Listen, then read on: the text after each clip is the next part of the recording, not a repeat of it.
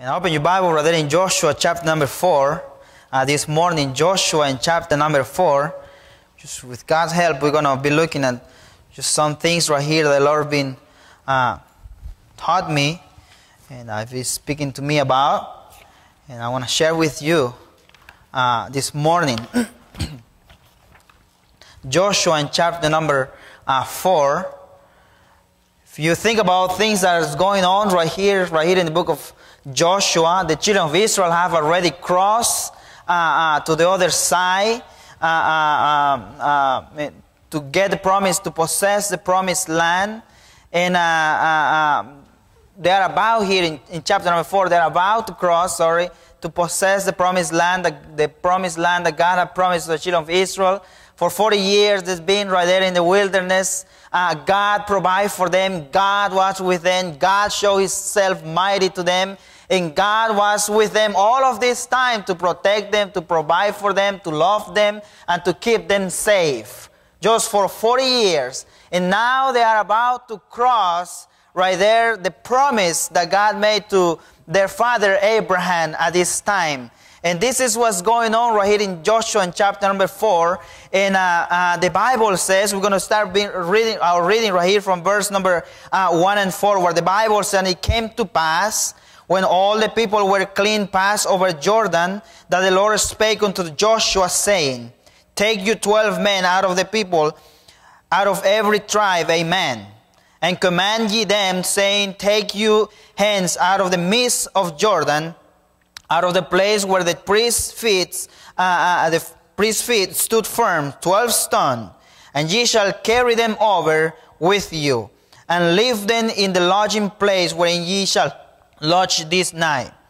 Then Joshua called the 12 men when he had prepared of the children of Israel out of every tribe a man. And Joshua said unto them, "Pass over before the ark of the Lord your God in the midst of Jordan, and take you up every man of you a stone upon his shoulder, according to the number of the tribes of the children of Israel. That this may be a sign among you, that when your children ask their fathers in time to come, saying, What mean ye by these stones? Ye shall answer them, that the waters of Jordan were cut off before the ark of the covenant of the Lord. When it passed over Jordan, the waters of Jordan were cut off. And this stone shall be a memorial unto the children of Israel forever." And the children of Israel did as Joshua commanded, and took up 12 stones out of the midst of Jordan, as the Lord spake unto Joshua, according to the number of the tribes of the children of Israel, and carried them over with them unto a place where they lodged, and lay them down there. I want to preach to the title of this message this morning, Show Others Your Pile of Stones. Show others your pile of stones. Let's pray. Father, we thank you this morning. We thank you that we could worship you in spirit and in truth, the way that your word tells us to. And we come before thee this morning knowing that without you we could do nothing. And we pray especially this morning that you save the lost. But overall we pray that our hearts may be encouraged this morning. And that you be lifted up. And that you receive all honor and glory for everything that we say and do in this place. Please, Lord, help me with my speech.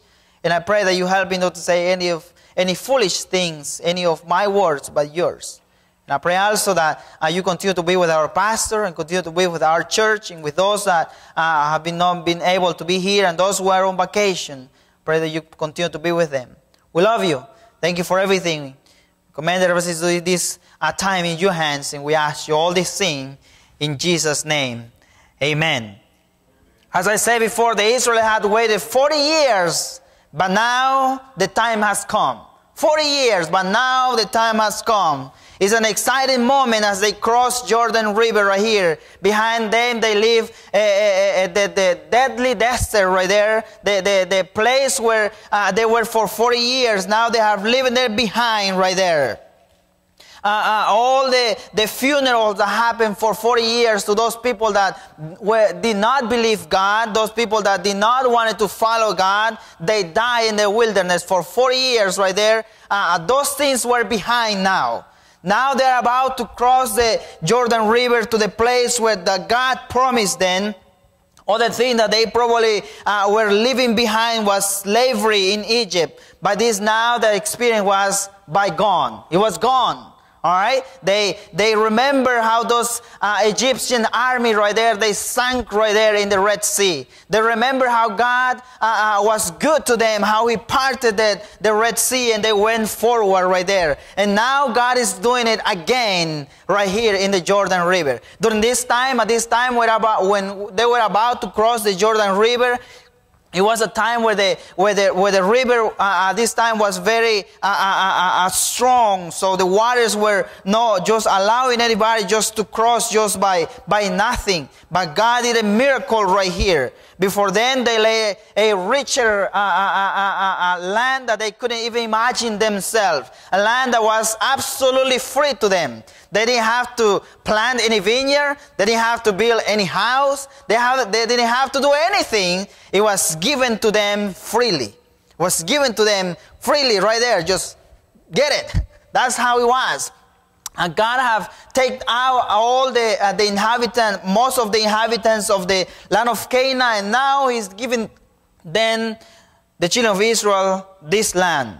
Now it is theirs by God's promise. It must have felt surreal to finally stand in Canaan, if you think about, right? All these promises that God has promised for many years to Abraham, to Isaac, and to Jacob, and now He's right there. They are right there in the land that God promised them. It probably, as I say, it probably was something like when you got your first home. I never got my first home, so I don't know how it, but I have heard stories, all right, how it is. How you go and when they open the door with the key, when they give you the key, whoa, you have the key now, and you open the door, open the doors, it's yours, right? What are you going to do with it, right? What are you going to do with your house? And that's probably how it happened right here and during this time. Maybe they were shouting, they were praising, they were gladness right here because God has fulfilled His promise. God have done it again.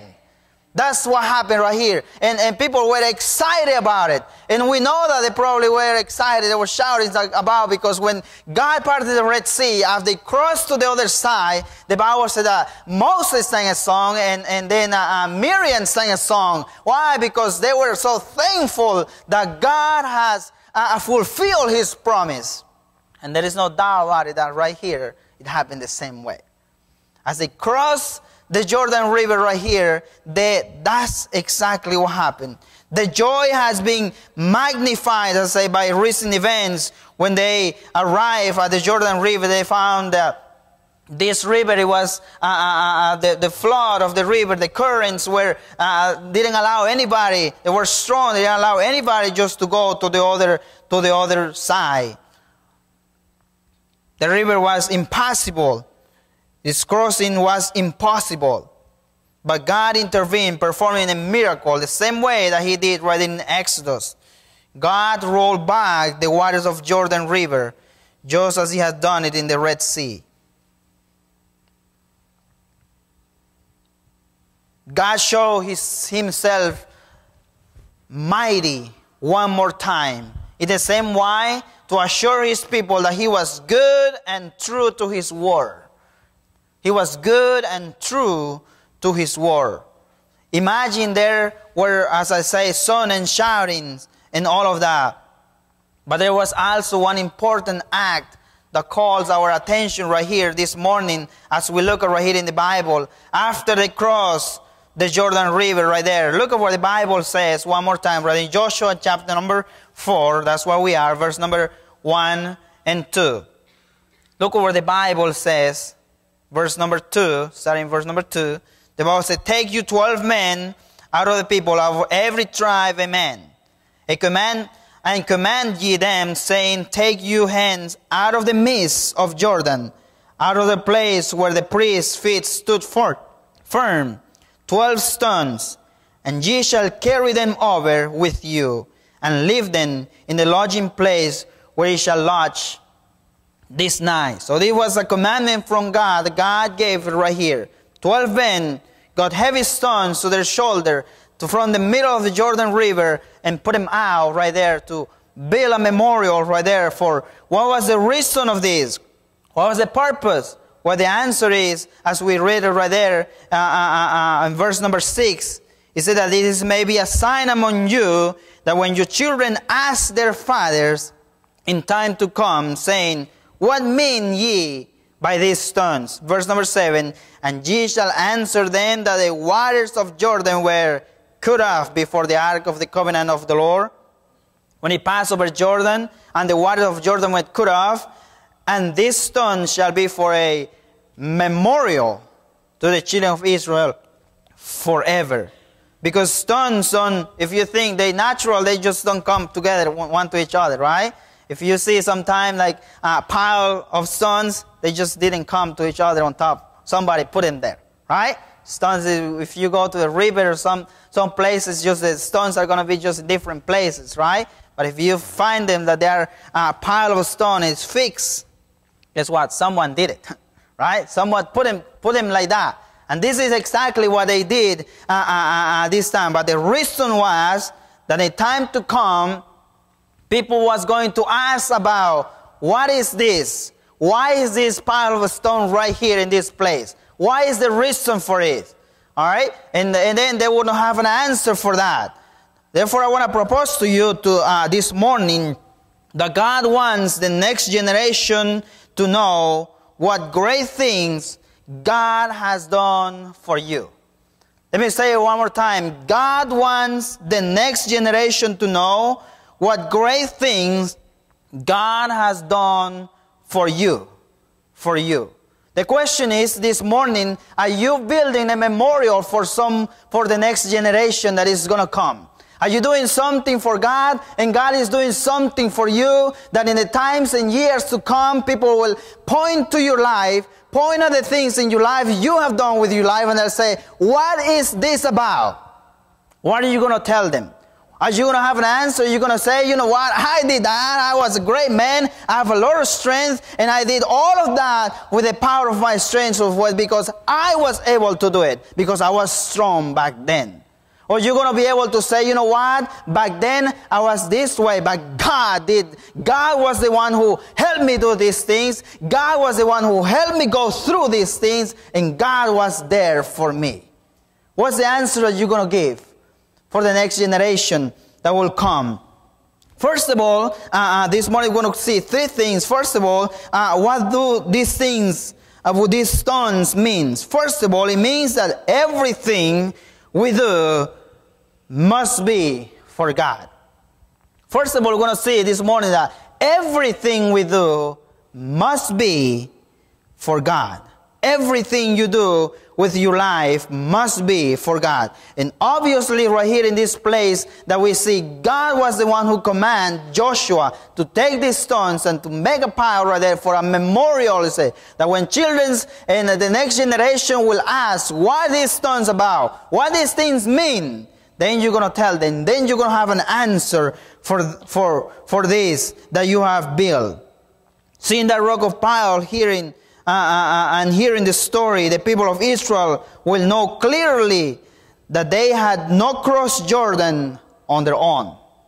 They will know for sure, they will remember that they did not cross the Jordan River on their own. Was God the one who helped them? Was God the one who parted the Jordan River? Was God the one who was with them? So it was going to be a reminder for them that it was not on their own. And I wonder how many times you and I in our life, we try to do things on our own. Knowing that we have a great God. We have a Heavenly Father. That He's the one that could do it for us. And how many times we, as I say, with our own life, we try to do that. In my house, I have this in my house. I have a, how do you call this? License plate. All right. I have my translators right here. All right, so I have a license plate right here in my house. For you, it might just mean another license plate, right? But for me, it means a lot. Right? It's very special for me and my family. And we have decided we're going to keep this for however long we live. And when people will ask, what is this about? Right? What is this about? Then I'm going to have an answer that, you know what? God did it. God was the one who gave me this. Right? Some of you might not know, but I have a truck. I mean, I never in my life probably was going to be able to afford a truck. But God gave me a truck. God used someone to give me a truck. And I kept that license plate right there. Because I want to, when my children grow, when Esther grows up and she will ask, what is this? I will say, God was there. He was the one who provided for me. You know why? Because your daddy was faithful to God. He was serving God. Therefore, God provides. I'm going to be able to tell her that. What kind of memorial, what kind of things are you building? When people ask about things that are happening in your life, things that you have in your house, and they will ask you, what is this about? What would you answer them? Would you even remember the blessings that God has given you? Would you even remember the things that God gave you? Some of you are right here this morning, you're probably like, well, yeah, I drove here, right? I'm fine. I feel healthy and all of that. But may I remind you that you are here because God brought you here. Do you realize that your car wouldn't be able to start this morning? Would you realize that this morning you probably wouldn't be able to get up this morning and open your own eyes and walk and drink and eat and talk and see?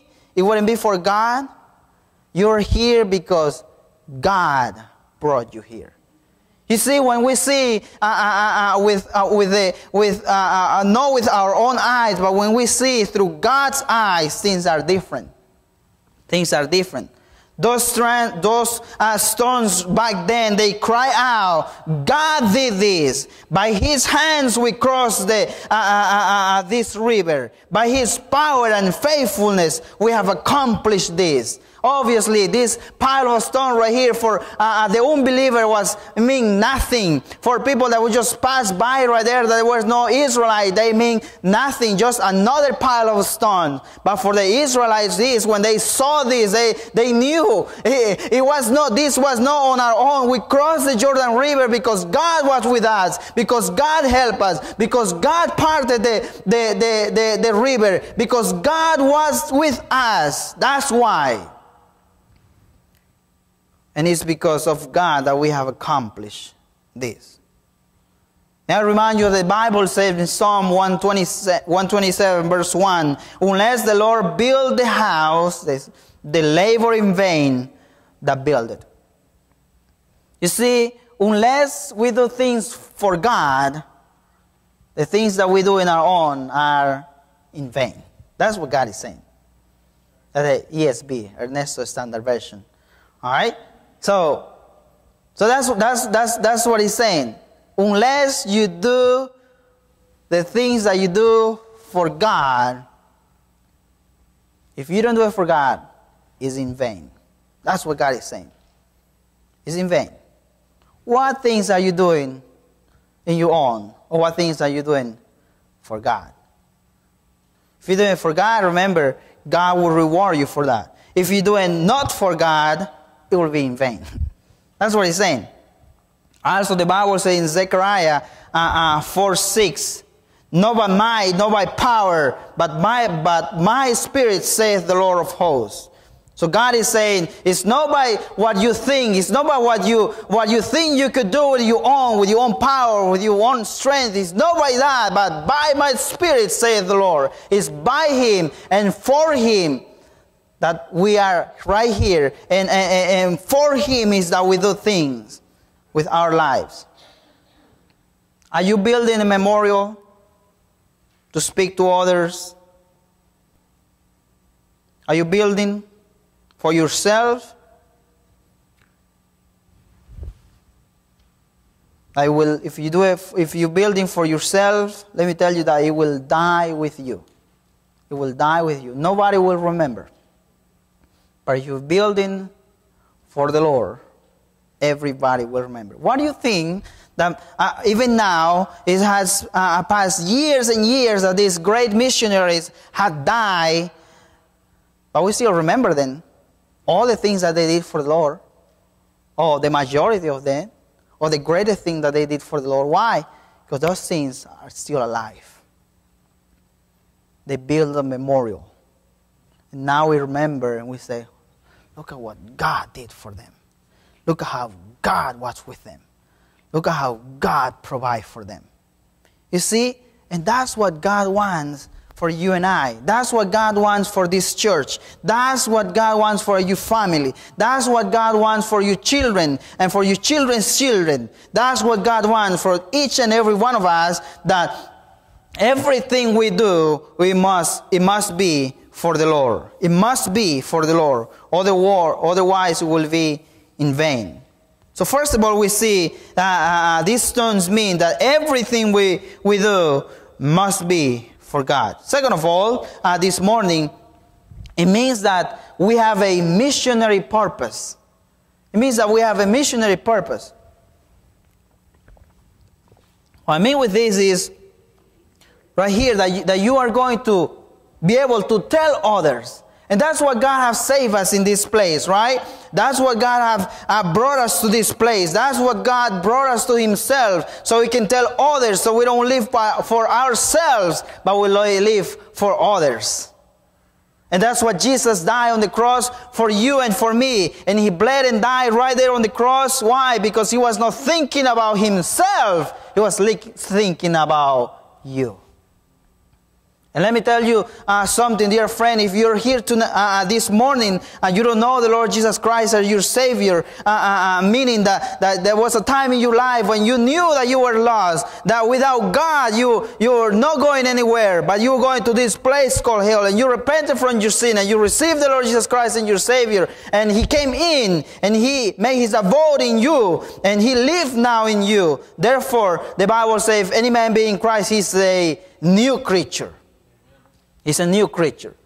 If you have ever been in a time in your life when you have, if you have never been a time in your life when you have done this, therefore let me tell you something, that today, this morning, before this service starts, you could come to the Lord Jesus Christ and know Him personally. And you can start building your memorial. You can start. You see, everything must start with God. You can't build a memorial if you don't know the Lord Jesus Christ as your Savior. Can't do that. It will die with you. But if you build a memorial, first of all, it must start with God. If you don't know the Lord Jesus, as I say, today it will be a wonderful day that you may come to know the Lord Jesus Christ right here. The manner of our churches, that a man with a man, a woman with a woman, they're going to take a Bible and show you from the Bible how you can know for sure that you are on your way to heaven. That's our goal, that you come to know the Lord Jesus Christ as your Savior today. But if you know Him, may the Lord encourage you through His Word this morning. We have a mission here. We have no mission here but the Great Commission. God has given us a Great Commission right there. Go and preach the gospel to every creature. To every creature. These heaps of stones, it was a reminder of what God did for His people. If you study about the Jewish history, the Jewish tradition, they make a great deal about teaching the next generation.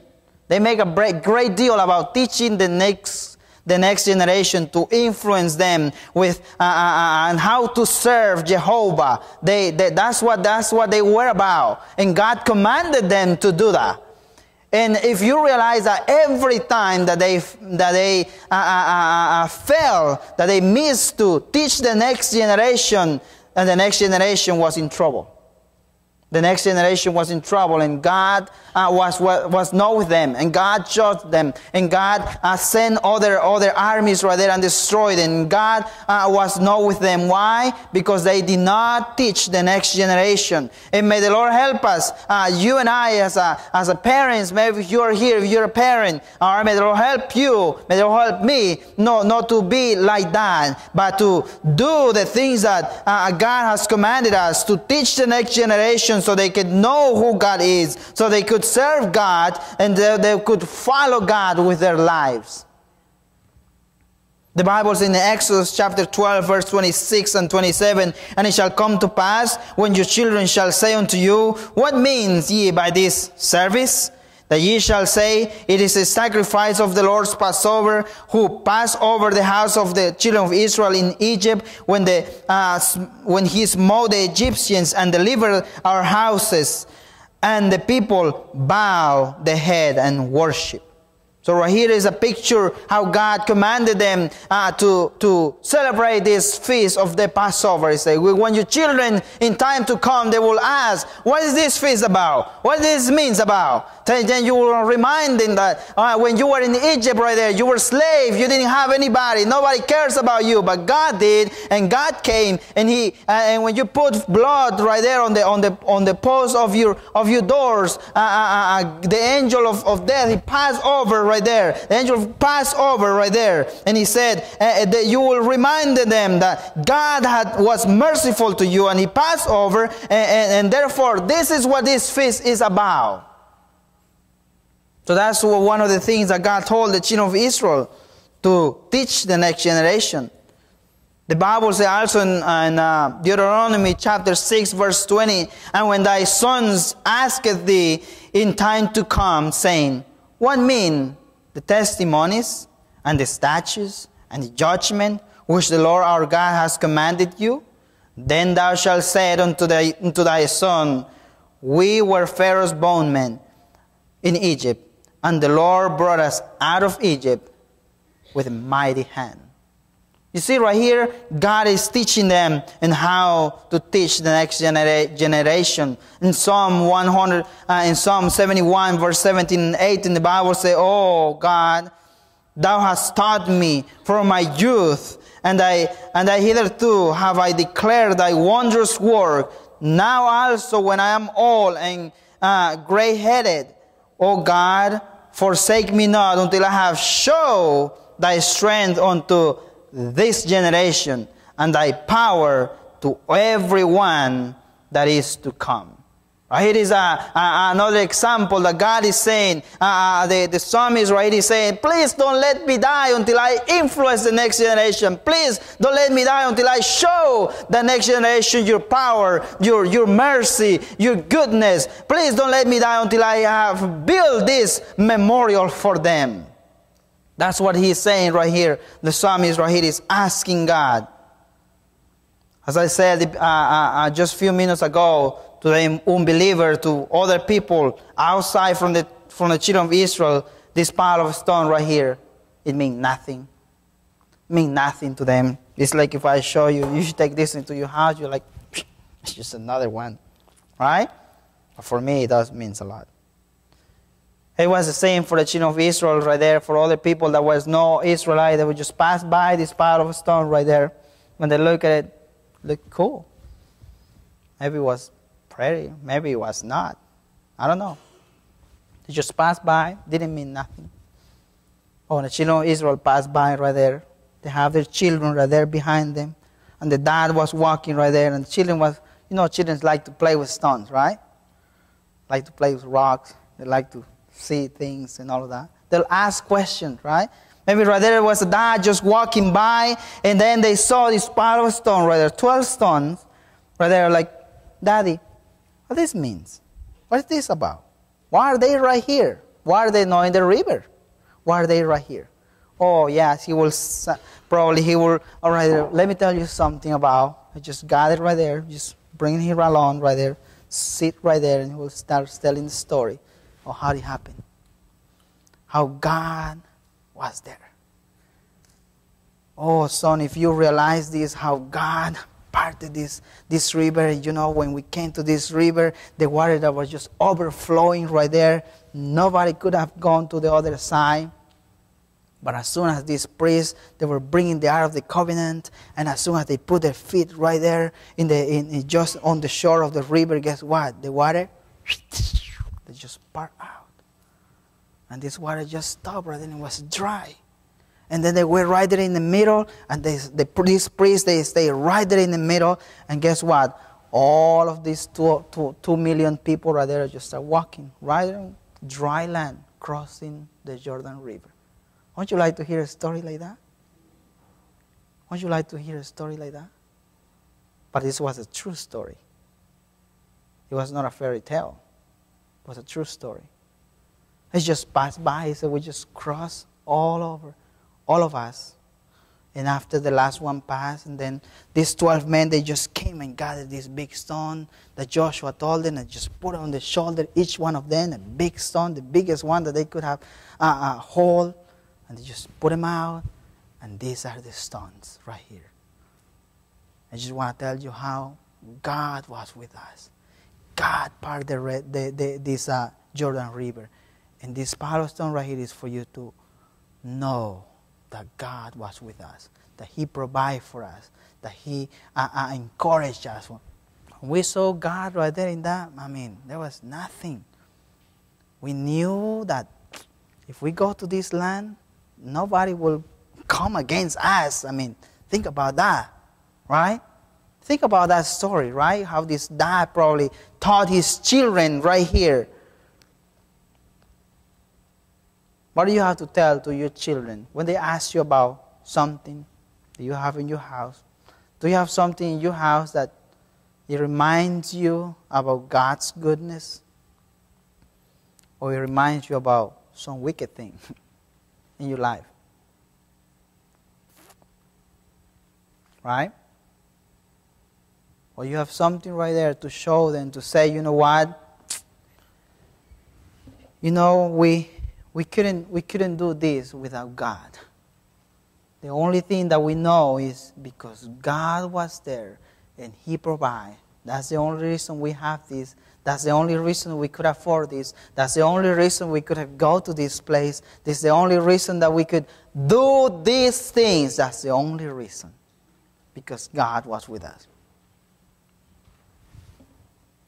So there was a constant reminder that God, the God of Israel, cares for His people, keeps His promises, goes before them in victory, and overall never fails. It was a constant reminder. May the Lord help you and I to build memorials, to be a constant reminder, the same way that God cares for you, that God keeps His promise, that God goes before you with victory, and overall that God never fails His promise. May the Lord help you and I to do these things, to build memorial, so we can remind ourselves. What a witness that you and I could give to the world, right? That we have a great God. He cares for us. He keeps His promise. He goes before us in victory, and He never fails. Number 3, this morning, and lastly, not only this pile of stones, it means that everything we do must be for God. Number 2, also, that it means that we have a missionary purpose. And this purpose is to tell others about what God has done for us. But number 3, also it means that we must change. We must change our view of who God is if we want to go with God. We must change our view of who God is. You see, for many people in this world, they have a wrong view of who God is. They believe that He's just this old man right there, that He just is all the time with His sticks, and if you do wrong, He just right there spank you or whatever. Right? That's not our God. We have a wonderful God, that He's not just a little old man right there. No, He's real. He's real, and He's there for you. and He cares for you, and He never fails, and He's going to keep His promise, and He's going to keep blessing you, and He's going to keep giving you good things daily. That's our God. So we must change our view if we want God to go with us. Right here in verse number 8, look over there in verse number 8, right there. The Bible says, and the children of Israel did so as Joshua commanded, and took up 12 stones out of the midst of Jordan, as the Lord spake unto Joshua, according to the numbers of the tribes of the children of Israel, and carried them over with them unto the place where they lodged, and laid them down there. So right here, we see that they have to change. They have to obey God. They have to do what God have asked them to do. The stones out of Jordan marked a movement of God among His people. These stones testify of the willingness of the people to live what they have known in order to go with God. These stones, this is what it was. They were willing to go with God. They were willing to take a chance, in other words. They were willing to by faith, go through this Jordan River. They were willing to do and to obey God and take God at His word. They were willing to. Question, are you willing to? Are you willing to take a stand for God? Are you willing to take a step of faith in your life? Are you willing to believe God, that God is going to do the impossible with whatever thing that you're going through in your life? Are you willing to take the next step in your Christian life? Are you willing to? That's what the children of Israel did. They were willing to take this chance and take God at His word, and by faith go through the Jordan River. And that's exactly what they did, obviously, also in the Red Sea. There are things that will come into our lives that we cannot yet see how God will do. Will do it. But we believe He is faithful. There are things in your life that will come, right? How many of you know that COVID-19 was going to come in 2019? 2020 or 19? When was it? 20? How many of you knew that was going to come? Nobody, right? But it came. There are things in our lives that we have no idea, we have no control over. We have no idea what's going to come. But are you willing to believe that God is going to protect you? Are you willing to believe by faith that God is going to be with you? Are you willing to by faith that God is going to provide for you, that God is going to give you a job, that God is going to take care of you, and God is going to take care of your family, and God is going to be with you? Are you willing? Are you willing by faith to obey Him? Right? It becomes personal, right? It becomes personal. Also, they had made break with the past at this time. In other words, they were saying we're never going to even think of going back again to Egypt. At this time, they will say we're going to stop even about thinking about going back to Egypt. All right? May the Lord help us, you and I, as Christians, just to not even think about the things that we did before we were saved, before we came to know the Lord Jesus Christ, but not going back, but going forward after God Himself. The Lord help us not to think about that way. And that's what the children of Israel, that's what they were saying. As they crossed the Jordan River, the promised land was right there, given to them. They were willing to say, we are not going back to Egypt anymore. We have our own. We are not going back to Egypt. The next generation is a reminder of what God had done in history. But this reminder must also strengthen their faith and draw them closer to God, to Jehovah. Look at verse number 9. It's very interesting, verse number 9. Right there. Joshua chapter 4, verse number 9.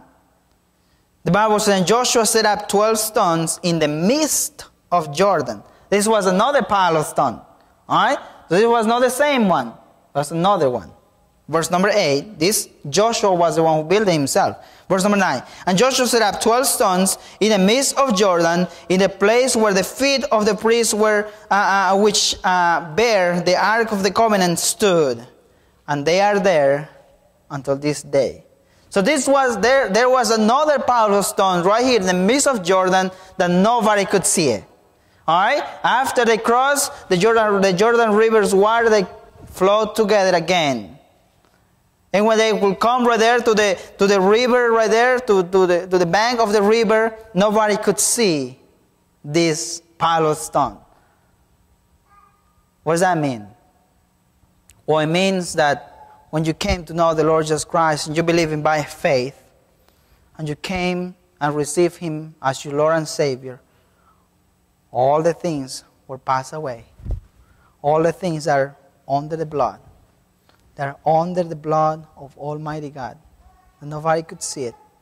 And that's exactly what happened right here. That things that right there, nobody could see it. But they were there. But they were there. Interesting, right? That we don't see that God actually commanded Joshua or anything, but also God must have told Joshua, because God didn't tell Joshua not to do it either, right? But you see right here, there was a constant reminder. All of these things that they did was a constant reminder that they have a great God, and that God was with them, and that God is faithful and true to His word and His promise. What about you today, this morning? All right, we're going to make it personal. We'll make an application here. All right? We talk about how the children of Israel, they receive everything right here for free. To all of them. They just got what God have promised them. All right? God was good to them. Has God been good to you? Has He been good to you? Amen. Well, you are here, so yes, He's been good to you. I don't see anybody that is hungry here, right? If you're hungry, we have a lot of bread there. All right? I don't see anybody that's hungry here. Has God provided for you daily bread? Yes, He has, right? I see everybody right here probably drove coming to this place, right? Has God been good to you, providing for your needs, transportation, all of that? Yes, He has. Right? So if God has been good to you and me, why is it that sometimes we try to do things for our own, in our own, and for our own? That when people see things, they will say, well, look at what he did or she did or so-and-so did. Right? Right? And I say, look at what God is doing through the life of so-and-so. See the difference? And that's what you and I want as a Christian. So other people could see and say, God is doing this through this person, or God did this, or God provided this, or God gave this to so-and-so. The Lord help you and I not to take credit for things that we do, but actually give the credit to the only one who deserves the credit, God. Are you building your pile of stones? See, to build a pile of stones means that you're going to be faithful to God. You're going to be faithful to God. Right? In every area, every aspect of your life. You're going to pray. All right? Pile of stones is like you're going to pray. You're going to read your Bible. You're going to be faithful to God's house. You're going to be faithful with all the things God gives you. You're going to be a good steward of all the things God gives you. See, those are stones that when people or children or your own children see, they will say, God was there. See, those are pile of stones. What kind of pile of stones are you building? You building something for your own that will die with you? Or building something that will last for eternity? What kind of pile of stones are you building? It will help you, church. It will help you and I to please God with our lives and the things we say, think, and do. Let's pray.